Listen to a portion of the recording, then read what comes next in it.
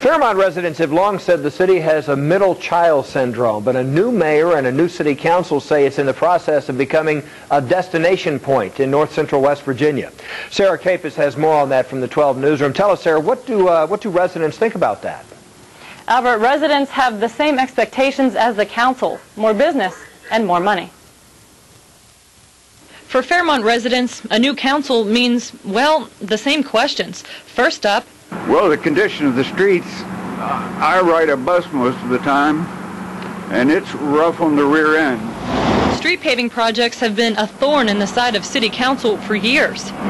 Two separate levies, the same failing result.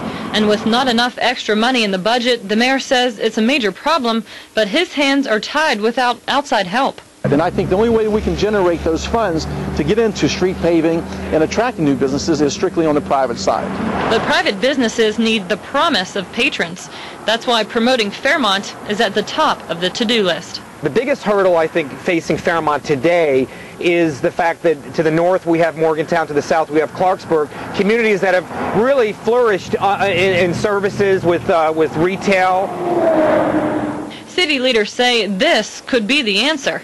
Jerry Boyers of Ryder Pharmacy says he believes it. A lot of people have said that, that it's a connector going to nowhere, but